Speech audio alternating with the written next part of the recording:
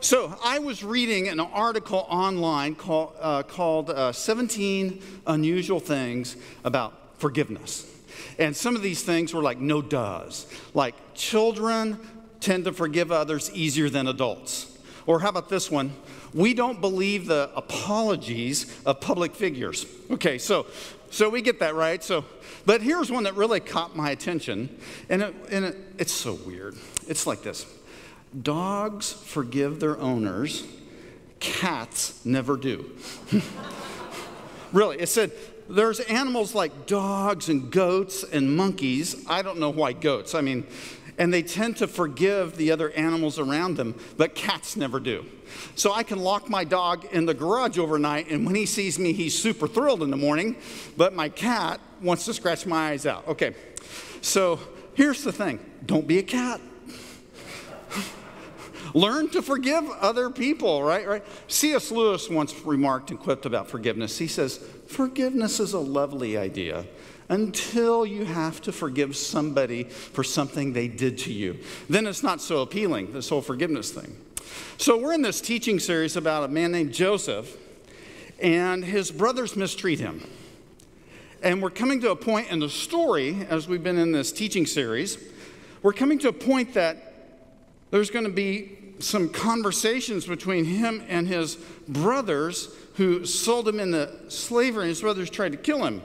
So there's going to be some forgiveness going on, and that's what we're going to look at today. So let me get you up to speed on the big story of Joseph. So Joseph is one of 12 brothers.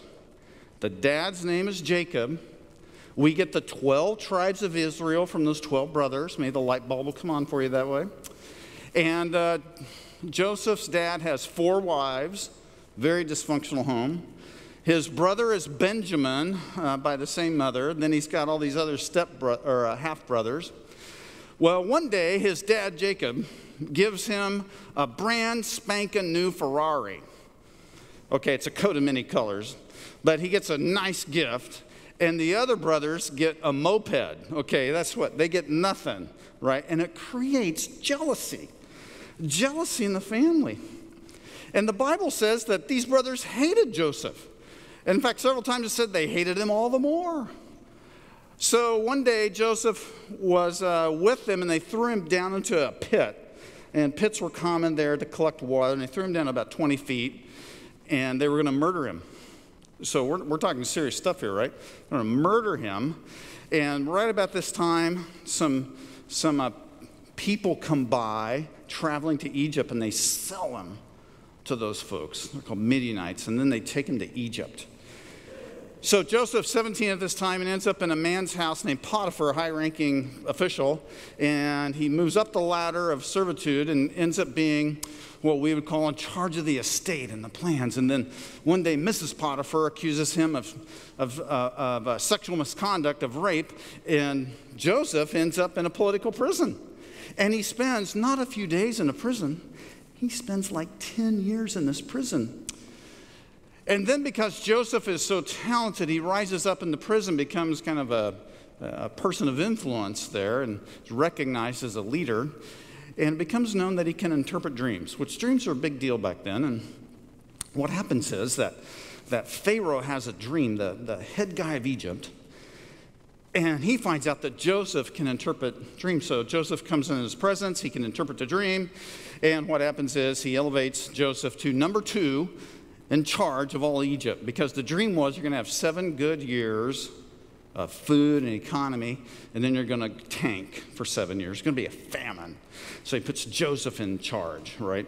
In the meantime, Joseph's brothers, they're in the land of Canaan, they're starving to death. They don't have any food.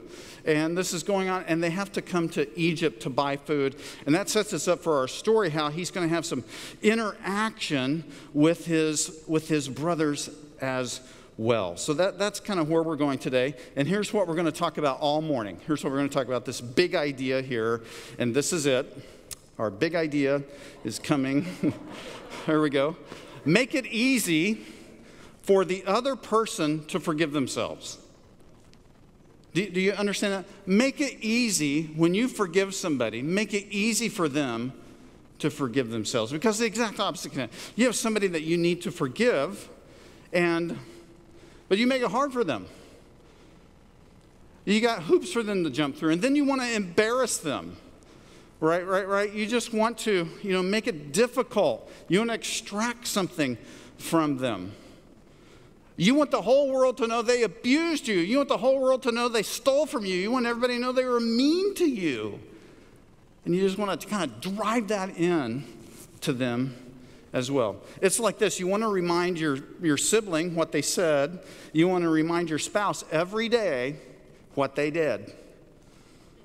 You want to remind your coworker that they let you down on that project, and they never give up on that. So we're going to look at how Joseph does this forgiveness thing. And I think it's going to be helpful to us today because we can say forgiveness is a great idea, but we have to learn to practice it as well, right? So if you have a Bible or the church app, you can bring up all the notes today, and you can follow along with me. But let's pick up this story in Genesis chapter 43, verse 33. And here's the setting. Joseph has held a banquet for these strangers from Canaan. They don't know that Joseph is their brother yet.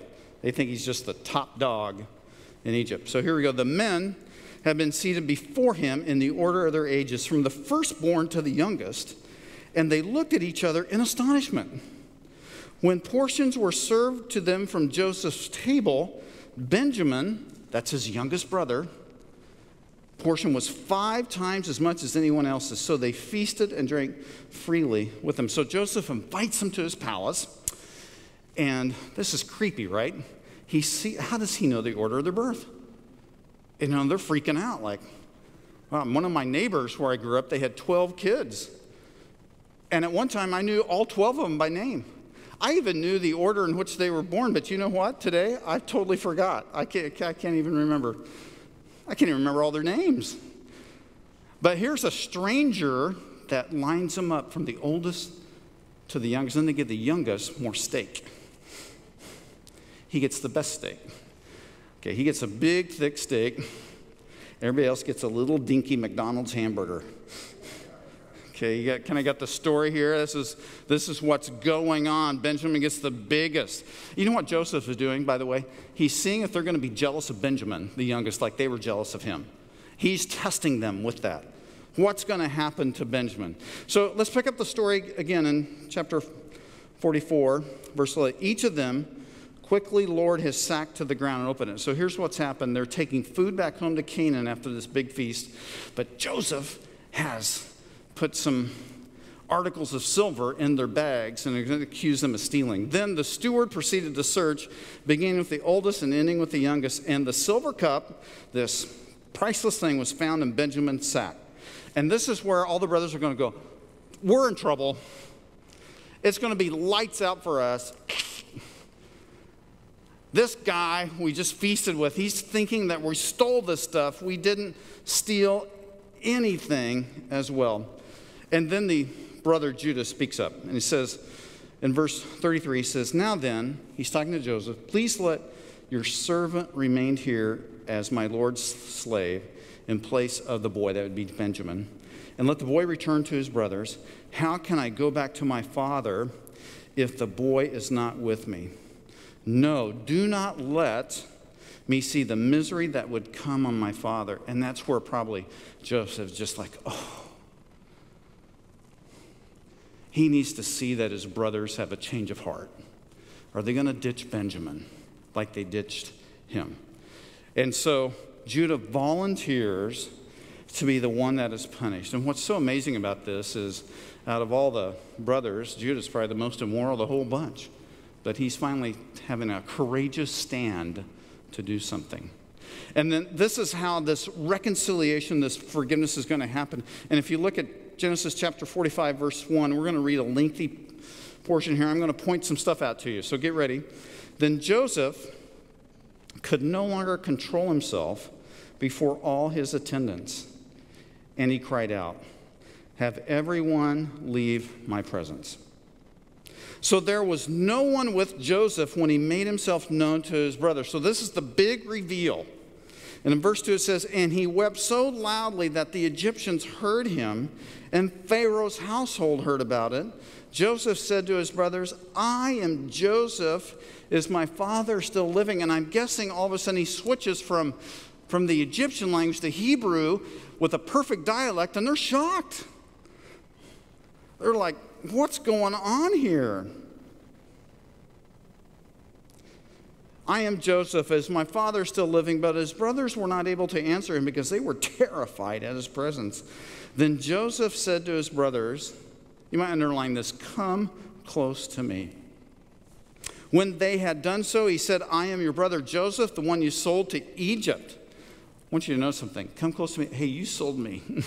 Very definite. You sold me into Egypt. And now do not be distressed. We're going to have a change of, and do not be angry with yourselves for selling me here, because it was to save lives that God sent me ahead of you. For 2 years now there has been famine in the land, and for the next 5 years there will be no plowing or reaping. In other words, we're going to have such an economic downturn, a depression. It's going to be terrible, and God sent me here so that you could live. Verse 7, but God sent me ahead of you. So Joseph is connecting the details for them. Hey, you may have sold me here, but God wanted me here. Ahead of you to preserve for you a remnant on earth and to save your lives by a great deliverance. Verse 8, so then it was not you who sent me here, but God. He made me father to Pharaoh, lord of his entire household, and ruler of all Egypt. Now, hurry back to my father and say to him, this is what your son Joseph says. God has made me Lord of all Egypt. Come down to me. Don't delay. You shall live in the region of Goshen. I mean, you have the best spot. And be near to me, you and your children, your grandchildren, your flocks and your herds, all you have, I will provide for you there, because 5 years of famine are still to come. Otherwise, you and your household and all who belong to you will become destitute. You can see for yourselves, and so can my brother Benjamin, that it is really I who am speaking to you. Tell my father about all the honor accorded me in Egypt and about everything you have seen, and bring my father down here quickly. Then he threw his arms around his brother Benjamin and wept. And Benjamin embraced him and weeping. And he kissed all his brothers and wept over them. And afterward, his brothers talked with them. Hey, here's our big idea. Let's skip right so we get it in our heads. Make it easy for the other person to forgive themselves. That's what Joseph does in this story. It's kind of like they all come back for this. They haven't seen each other for 20 years. They have so much to talk about. Have you ever been to one of those family reunions or a wedding? You haven't seen anybody for 10, 15 years or something like that. You haven't seen anybody in a long time and you're just catching up. Can you imagine how long they'd have to talk? You were in prison? What was that like? You know, they got questions of each other, and they're discussing those as well. Joseph, though, practiced this forgiveness. In other words, don't be a cat. Don't be a cat.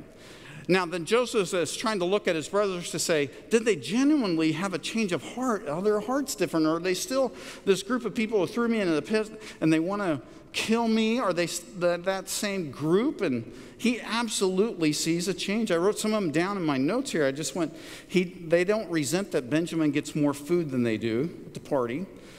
They didn't accuse each other of doing wrong when the silver cup and stuff was in the bags of food. They stuck together with Benjamin. They didn't abandon him as well. They completely humbled themselves before Joseph when they thought he was the prime minister of Egypt.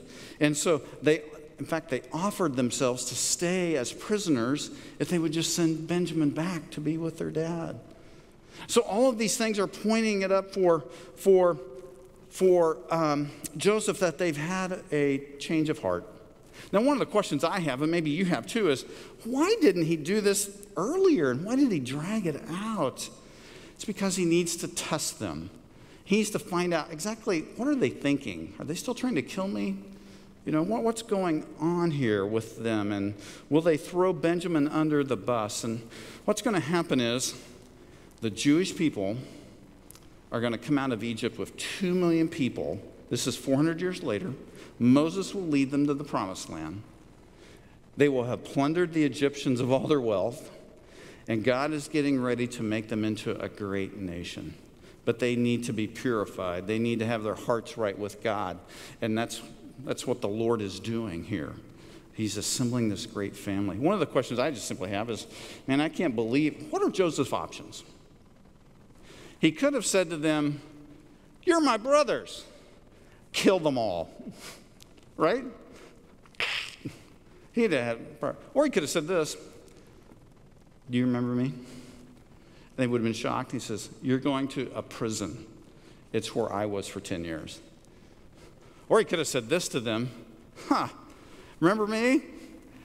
Why don't you just go back with no food and starve to death? Just go back, you're going to die.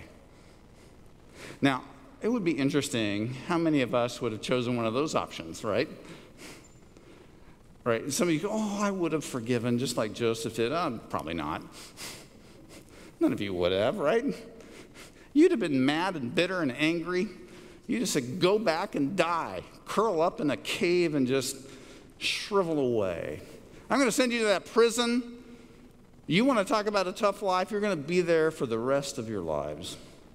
You're going to be stuck. But he doesn't do that. Joseph leads them to the point of confession. And often that's where we need to be, because when we do something wrong, sometimes we just dig in our heels. And we don't want to admit reality. I heard a story a long time ago, and it's maybe true. 4 college students, they were living in an apartment, and they had a big chemistry test the next day. And they decided to go out partying, and then they didn't study, and then they overslept, and they didn't make it to the exam. And so when they realized this, they concoct a story, and they go and tell the professor, hey, we live off campus together, and we had a flat tire, and we couldn't make it in. We couldn't make it. Can we please retake? This is not our fault. We had a flat tire. And the prof, he's like, I don't, just kind of thinking about it quickly on his feet. And he goes, okay, tomorrow morning, 10 a.m., you come to my office. You can take that final exam. So they show up at his office, and he divides them up into 4 little rooms. And he says, here's your test. He hands out one of those booklets, and there are only 2 questions on it. And the first one is worth 5 points. And it's super easy. I mean, it's like super easy chemistry question. What's H on the periodic table? Oh, hydrogen. You just kind of, they knew that when they flipped the page over and it said, for 95 points, which tire was flat?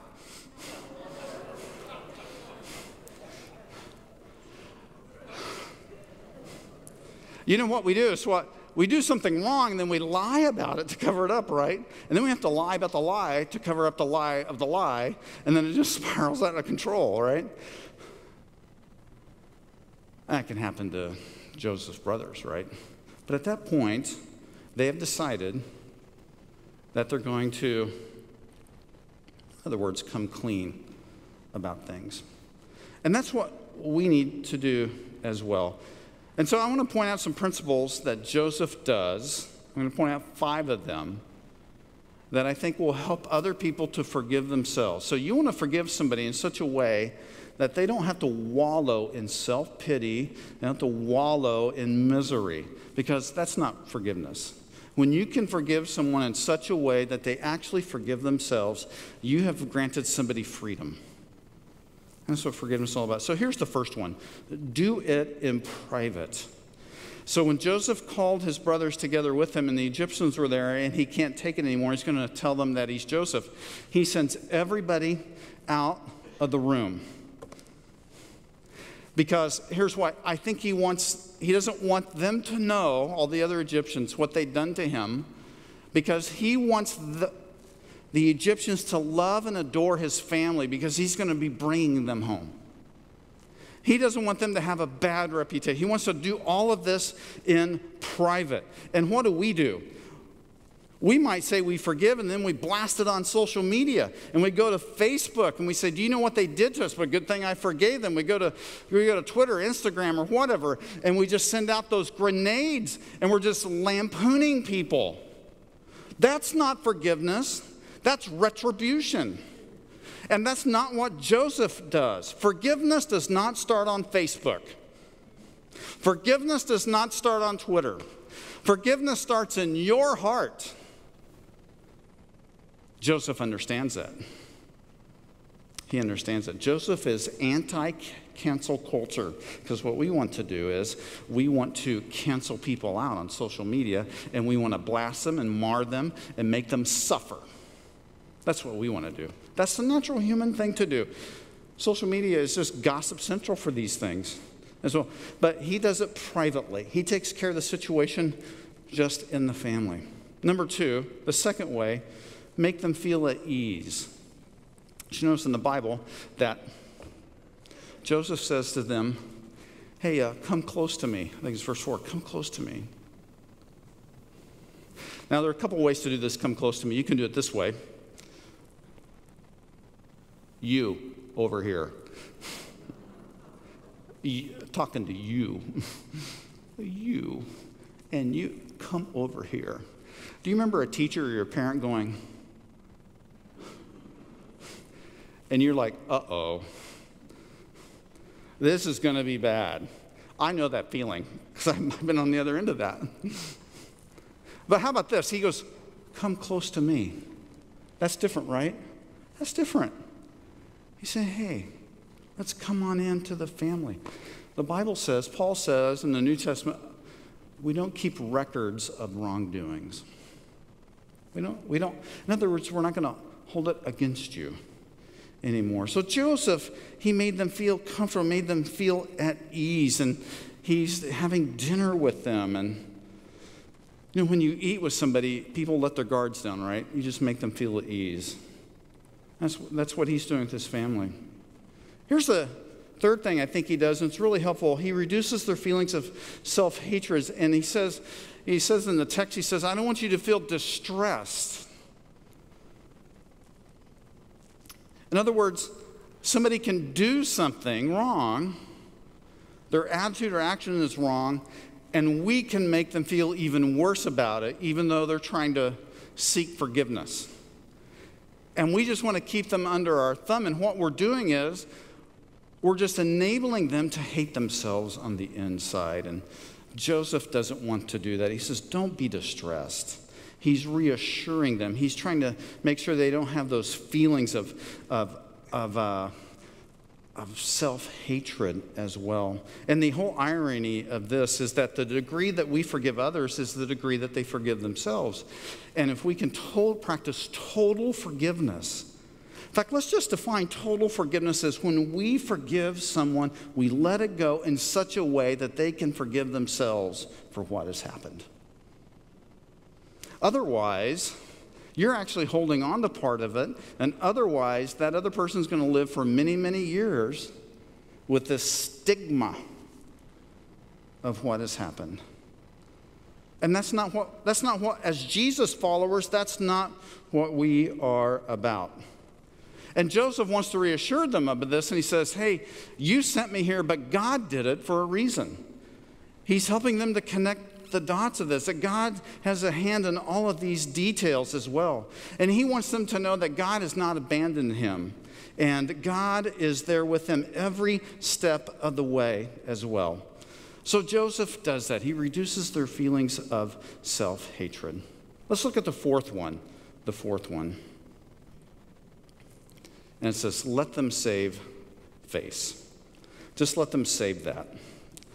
You know, often we want people to grovel, or we want people to suffer. And this is what we want. We feel like, I think, if other people will know about this, I will feel vindicated. I was right, they were wrong. And that's not what it's about. That's not what it's about at all. And so Joseph gives them the opportunity to save face by saying to them, God did this for a reason, and it was to save lives, to deliver us from all things. And so Joseph enables that feeling for them. He lets them save face on all of those things. Sometimes we don't want people to save face. We would just want them to feel as if they owe us something, right? And we are actually seeking some vengeance in it ourselves as well. But that's not what the Lord would have for us, not at all. We are to be people who freely forgive, and we are not to be those who want them to be marred by others. Okay? Here's the fifth one. Keep the offense hidden from the person most important to them. Who is most important to them? It was their father. For 20 years, Jacob believed that his son Joseph had been killed by a wild animal like a lion. He had no idea the treachery of his brothers. So Joseph very wisely knows that this will cause great distress. So he tells him, say this to my father. And he could have said it this way, hey, would you tell Dad that you're a bunch of scumbags? Would you tell Dad how you threw me into the pit? And would you tell him all the things that I screamed out of that pit? And by the way, would you tell him that I was in prison, political prison, for 10 years? Would you tell him that? And would you share all the details of my pain and misery to him? And then lastly, would you tell him that I've forgiven you for all the stupid blankety-blank things you've done to me? No, Joseph doesn't, that's not the way that it's not the way that he operates as well. See, here's the thing. When it comes to relationships and there's been a fracturing, we need to reinvent the relationship. Reinvent that. Now, it doesn't mean you go back to what it was. I'm going to be really clear about that. There's going to be new boundaries, new things happening in this relationship, but you can reinvent the relationship. It does not mean you resume the relationship. Let me give you just a crazy idea about this and what it might look like. So let's say somebody steals a bunch of money from you, enough that you're going to notice and be miffed about it. Now then, there's some reconciliation about that, and maybe even repayment of the funds and so forth. And you can reinvent that relationship. But the new boundary is going to be, you don't get to be my bookkeeper anymore. Right? There's going to be something new there, some new boundaries. We're reinventing what this relationship is going to look like. Happens all the time with people. There's a betrayal, there's something else going on, there's some lying. Well, you're going to have some new boundaries to that. You're going to reinvent the relationship. It's going to look something different than what it was in the past. But the goal is that you would reinvent it in some way. And Joseph does this with his brothers. And the way that he does this is to make sure the relationship with the dad is going to be fine. He spent 17 years from the moment he forgives him and reveals himself. His father comes to live with him. Track me time, and then 17 years later, Jacob dies. That means for 17 years, Joseph maintains forgiveness. He maintains the forgiveness of his brothers. And after his dad dies, he continues to maintain that forgiveness as well to the day Jacob dies. And to the day that Joseph dies, he maintains that forgiveness. We struggle with that. Do you know why? Because there will be moments and times and things will flip back in your mind, and you'll be thinking about the time you got wounded, you got stabbed in the back, somebody said something to you, and it surfaces again. and you get a little bit bitter. You get a little bit vengeful. But Joseph, he maintains his forgiveness in their presence. I read an interesting story this week about Simon Wiesenthal. And you say, who is that? Well, he was a survivor of the Holocaust, a Jewish survivor of the concentration camps in the 1940s. And Wiesenthal went on to be a Nazi hunter. And that's why he became famous, because he brought to justice many of the people who committed atrocities in the concentration camps. And many years ago, he wrote a book called The Sunflower, and he talks about some of his time in a concentration camp. And this is what happened. So he was working in a concentration camp and in the medical department, and they were keeping care of the German guards, not the Jewish people. And so he was like a cleaning up person there. And one day, the nurse in charge came and got him and said, there's a German guard who's about to die, and he would like to speak to a Jewish person to ask for forgiveness. So Wiesenthal tells the story, and he goes in, he sits next in the bed to this German guard. And the German guard begins to tell him his entire story, like how he got involved with Hitler's youth army, and how he became a Nazi, and how he became anti-Semitic. And then he tells a story to him about how they deliberately set a building on fire that had 300 Jewish people in it. And as the Jewish people began to run out of the building, they shot them all dead with a machine gun. That's what they did. And so, in this horrific place, this guard is asking for his forgiveness. And then he tells Simon Wiesenthal, he says, and I would like you to forgive me. And in this place that he is surrounded by death, you can smell the burning ovens where they took people in their human flesh and burned them to death, and the mass graves outside. Simon Wiesenthal walks out of the room without saying a word to the German guard.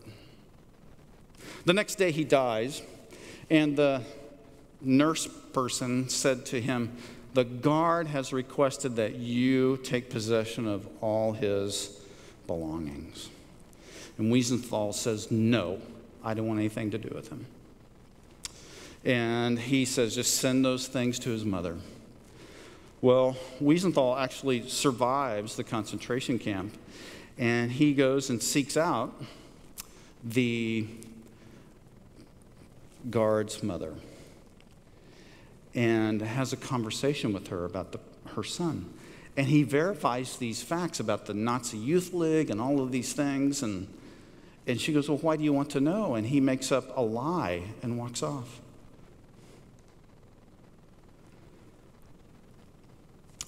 Years later, Simon Wiesenthal writes this book, and he asks the question, should I have forgiven the prison guard?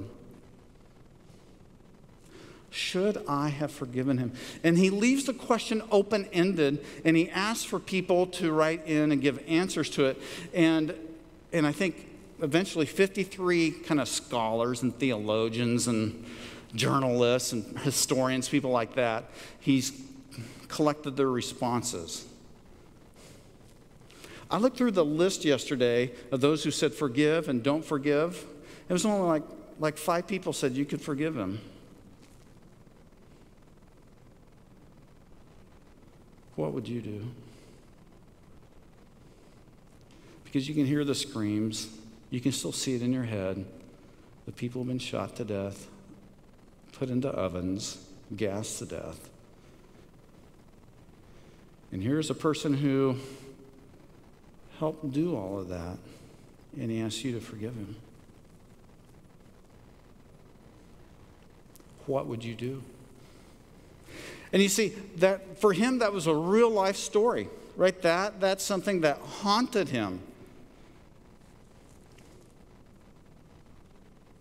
And it just makes me think that the little things that people do to us, and we get upset with them and we get angry with them, compared to what he went through, this is nothing. How dare we even remotely not forgive somebody else? After all, Jesus, the Savior of the world, the Son of God, was arrested, beaten, 26 lashes on his back, 13 across his chest, beaten into a pulp, crown of thorns, pulled out the hair of his beard, tortured him to an inch of his life, nailed him on a cross where he hung like this for 6 hours, and he says, "Father, forgive them. They don't know what they're doing."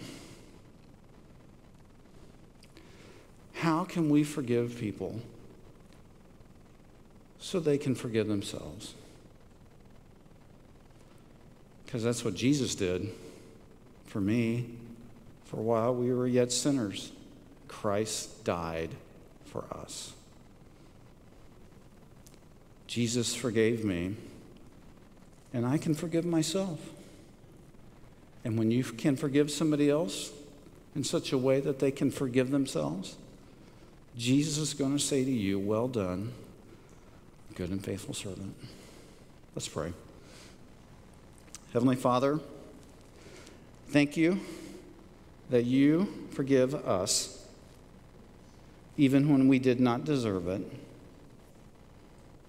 Help us to forgive those who have wounded us. Help us to forgive those who have betrayed us. Help us to forgive those who have hurt our feelings. And we pray that we can be people who are just like your son Jesus. And in our hearts we can change and we can say, "Father, forgive them," so that they can forgive themselves. And we pray this in Jesus' powerful name. Amen.